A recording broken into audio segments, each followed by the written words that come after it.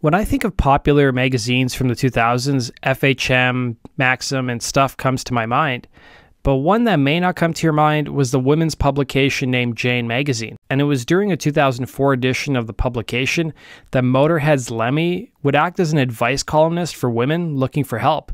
Authentic and honest are probably the two words that may come to your mind when you think of Motorhead's Lemmy.